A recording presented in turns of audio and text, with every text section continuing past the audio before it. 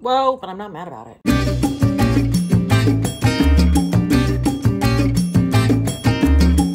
Cheers! So we have an overly filled glass of white wine. This is my go-to, so I'm not gonna go on about it because I just did in a recent video, but this is the Oyster Bay Sauvignon Blanc.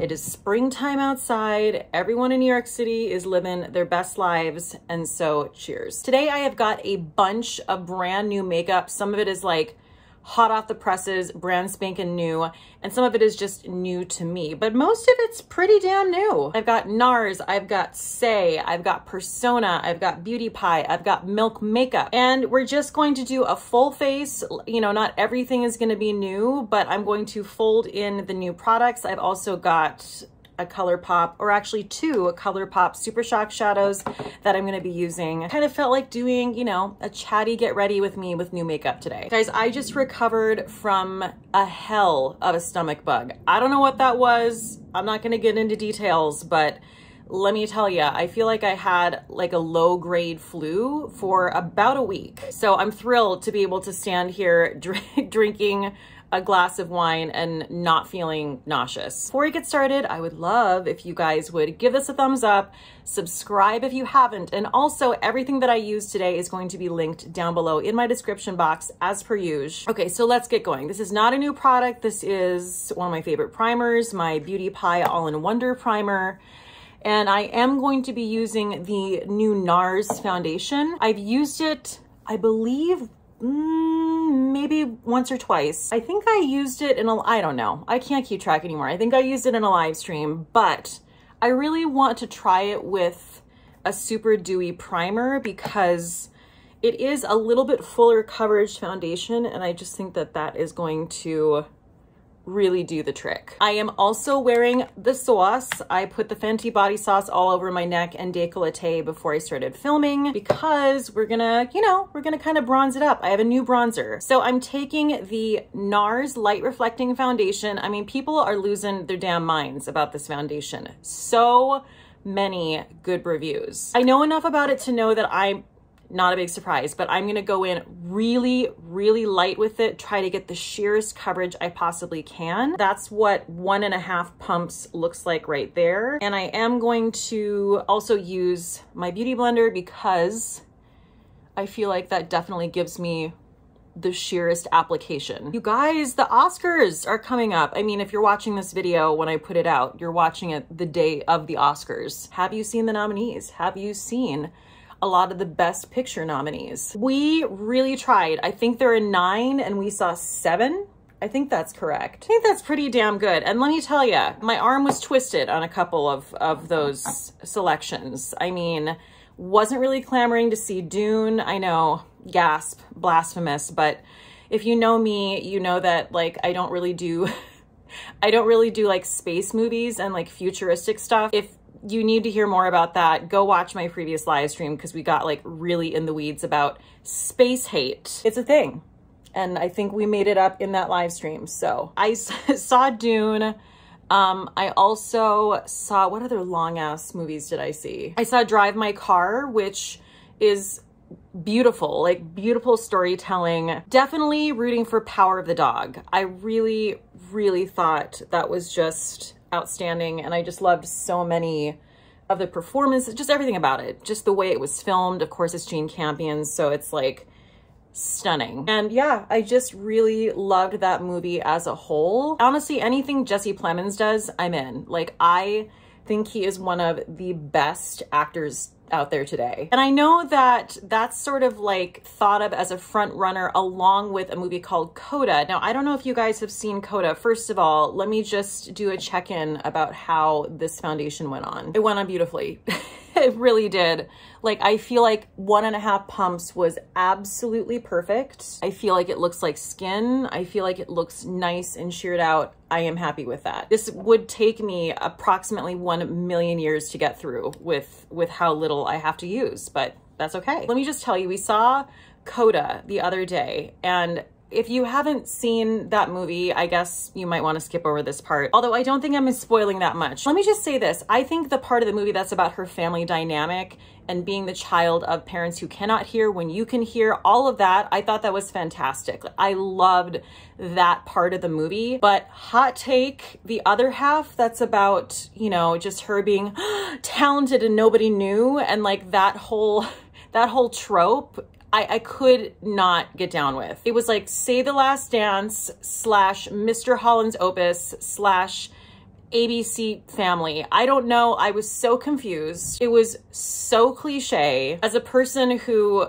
obviously like is a singer and a musician and went to conservatory and all of that stuff, it just really was unrealistic, and I was having a real hard time. Because again, I thought that part of the movie that was about her family and those struggles was so great. But the whole other part of the movie that literally could have been any teen drama about someone who's just unexpectedly talented, I could not with. I was literally like screaming at the screen. This would be a feel-good, great movie to me if it was just like a random movie on Netflix. I would be like, that was great. I love that. Best Picture? No, and frankly, like, I just wanted more for that movie because, well, really just on behalf of like the deaf community, I just felt like the other half of the movie fell flat, and I was just like disappointed. It's a hot take. I know that the Academy makes like really strange choices sometimes. We're side-eyeing the Academy sometimes, but I can definitely see the actor who plays the father in the movie. I can definitely see him winning, and I think he absolutely deserves it because that performance was phenomenal. Now that I like stopped the presses and had to tell you all about my opinions about the movies at the Oscars, I'm moving on to another not new product. This is just my Glossier Stretch Concealer that I'm gonna throw on real quick.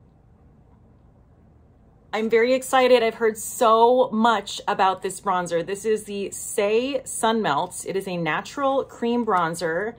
And I've seen Michelle use this, Michelle Wong, and I thought it looked just beautiful. This is a lightweight whipped cream bronzer that creates a sun-kissed velvety finish. Blend with a buffing brush on targeted areas or use a small amount all over for glowing bronzy color. Okay, great. It has organic plant oils and oat powder to nourish your skin. It has silica, which creates a soft focus effect.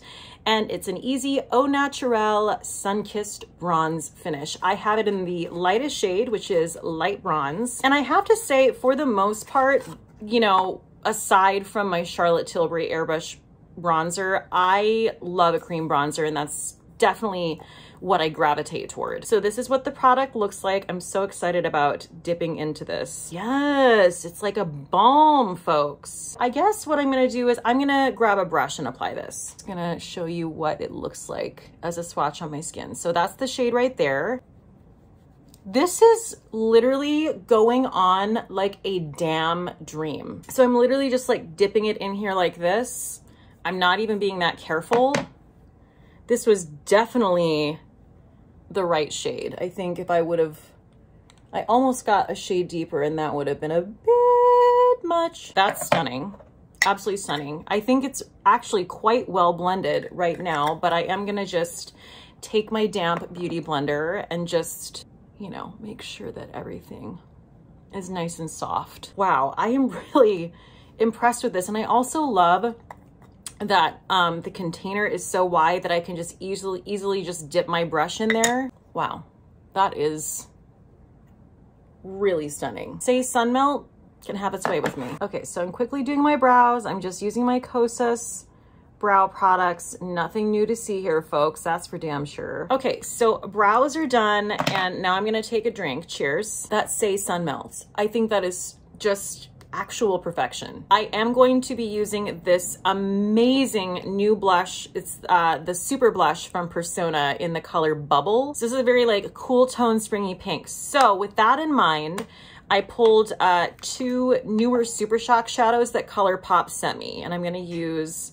this is called Roy G. Biv, and this is called Boutonniere. This is a very just shimmery, shiny pink, very much like a glimmer veil. Always so pretty. Here is Boutonniere. It is this beautiful metallic sort of creamy champagne shade. And I'm literally just gonna take that all over my lid because while I do like the pink veil, I want her to be very, very subtle, and then just taking that all the way up to the brow bone, kind of like a fairy dust eye, if you will. Let me swatch Roy G. Biv for you. Actually, I realize I didn't do that. Here is Roy G. Biv. I mean, just what? Okay, that eye look honestly turned out even better. I'm not even done, sorry. It turned out even better than I thought it would. That's perfect. I think there's a little bit more pink over here. Okay, I think that's a little bit more even. Yeah. Really, really pretty, very girly. And I realized I forgot to set my face. So I'm going to grab my LYS Triple Fix setting powder. I'm just gonna take a dense kabuki brush and just I mean, I really don't feel like I have a lot to set. I really like how this looks right now. But you know, if I don't set it in a few hours, it's gonna be greasy. Perfect. Set it and forget it. I did my liner off camera. I didn't want to push you through that because, again, just like an old standby, it's my Victoria Beckham satin congeal liner, but I decided to do the under eye as well. I feel like I've been doing just like the doe-eyed upper lash line a lot lately, so let's get crazy and mix it up, right? Now I'm curling my lashes and I'm very excited to use this next product. This is I love how I chose this as the way to announce this mascara. Can I make things harder for myself? Okay, this is the Milk Rise Mascara. I used this, I think, once on a live stream and I really, really liked it. So I'm excited to try it again. Also, can we get some snaps for this packaging? I love like the rubbery feel of it. I mean, it really does provide really nice control when you're putting on your mascara, and it's just fun. So this really claims to do all the things, like everything that you can think that a mascara might claim to do is what this claims. And I can tell you right now, this is absolutely a mascara that I can go in with abandon. I do not have to be careful, which is one of my, you know, one of the most important things to me when it comes to mascara. I tried the Milk Makeup Kush mascara that came out years ago. I didn't like that. I mean, I know a lot of people just were dying about it. I can't quite even remember what it was. I was just underwhelmed, so I remember actually returning that. But this is fantastic, and I feel like it really is that Goldilocks formula. It's not wet, but it's not too dry. It's just right there in between. Perfect for building your mascara up if you want to. I will say, I think the strength of this mascara is definitely more like volume, like sexy fluffiness, more so than length, although I'm not mad about that aspect of it either. I just think that, you know, if I went in with like roller lash or something, I could probably get a little bit more length out of this, but I'll tell you what, this really does give me just like sexy, fluttery lashes. And you know, if I feel like I'm not getting the length I want, I just take the edge of the wand and literally tap the very, very ends of my lashes, almost kind of like painting my lashes. And I'm gonna do my lower lashes as well. I'm not gonna go back in and dip a second time because I just, you know, feel like whatever's left on the wand is going to be sufficient, and I was correct. So the only movies I didn't see from the Best Picture category are King Richard, and it's not because we didn't want to, we just didn't, you know, we just didn't get to it, but King Richard, which I do want to see, and we also did not see Belfast. But everything else we saw Licorice Pizza and West Side Story in theaters. West Side Story is probably my most favorite nominated film in the Best Picture category. If you guys have not seen West Side Story, I think it's phenomenal. I will also say that as a person who inappropriately did West Side Story twice in my life, playing Anita. So yes, highly inappropriate, but you know, it was years ago and I guess we didn't have any morals or standards. But anyway, that being said, I've done the show and it was one of my favorite shows of all time to do. I love the stage production of it. I love the original movie and I love the new movie. I just think it totally stands up to its predecessors. That man who plays Riff is phenomenal. Like, wow. The casting on that movie, nailed it. Also, why does Rachel Ziegler not have an invite to the Academy Awards? I'm confused. I need answers. What the fuck is going on? So I have this cute little sample of a Fit Glow lip liner. This is in the shade just called Pink. And you know, lip liners are not something that I use a lot. This is a vegan lip liner, and I think that this matches the lipstick, the Merit lipstick shade that I'm gonna use really well, so why the hell not? And I'm just like overlining the lip just a little bit. Okay, so I totally filled my lip in. That is the lip liner by itself. So now I'm going to use the brand new Merit, oh my God, the print is so small, Signature Lip Lightweight Lipstick. And I have chosen the shade Fashion. I have tried this again one time, I couldn't keep my hot little hands off of this. This is a satin finish lipstick. It is incredibly emollient. It's so comfortable. So if you're a lipstick person, you're gonna love this because it really is so lightweight and comfortable. And this is like a proper berry shade. That is beautiful. I will tell you, I'm not a huge like proper lipstick person. With this look, I probably would choose like a gloss or a glossy balm or something like, you guys know that. If you love a lipstick, like I said, this is just so incredibly comfortable on the lips. It's a really beautiful cream lipstick. Okay, so I'm like raring to go for this blush, guys. I'm so excited. I've heard so much about this blush. I've seen so many other people use it and it looks phenomenal literally on everyone I've seen. So this is the Persona Super Blush in the shade Bubble. I'm gonna take my Angie Hot and Flashy BK Beauty blush brush and just tap into this. I have seen enough people apply this to know that it is very buildable. I know it looks like super intense in the pan, a little bit like clownish, but I think we're gonna find that it's very easy to work with. Wow, that is an Aspen / Ingenue cheek. There's a lot of pink going on in this look. I'm not against pink, but I think I need to tamp something down because it's too much pink for me, which is really saying something. I think I'm gonna add just a little bit more of this Champagne Super Shock and just make the eyes a little less pinky. Okay, I think that's a little bit better. And while I love the lipstick, I think I'm gonna have to alter it a little bit just to make this look finish out exactly the way I want it to. Okay, so even tamping down the lip and really making it sort of like watercolor and diffused, that looks so much nicer to me. And I think what I'm gonna do is just so I stay true to the shade of the lipstick that we used, I'm just gonna take my Fenty Glass Slipper Gloss Bomb. It's literally just a clear lip gloss. And just kind of amp this up a little bit here. Okay, that is correct. That's exactly what I wanted. And then I am going to use a brand new highlighter. This is from Beauty Pie, and I have seen, again, so many people rave about this. This is the Triple Beauty Luminizing Wand. And I have heard that this is a straight up dupe for the Charlotte Tilbury highlighter wands, whatever they're called, the beauty light wands.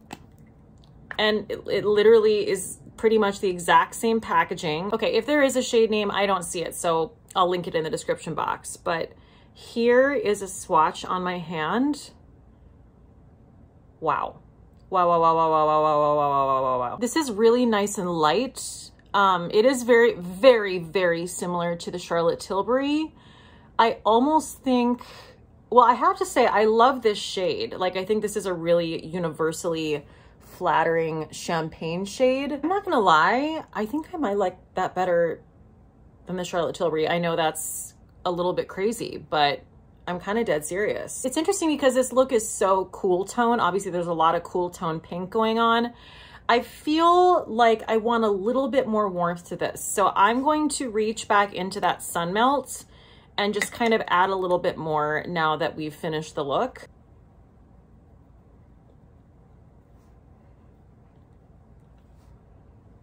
Yes, yes, yes, yes. The combination is it. I'm so glad I did that. I'm giving you a very slow, full view of the makeup because I just have to say that I cannot get over this bronzer and this highlighter. What is even happening? Like, truly, run, do not walk on these. These are next level. Wow, this bronzer, this might be my favorite new bronzer. Thank you guys so much for joining me. As always, if you're digging on my content, please subscribe and give this video a thumbs up. And you guys are the best. Please stay safe out there and cheers till next time. Bye.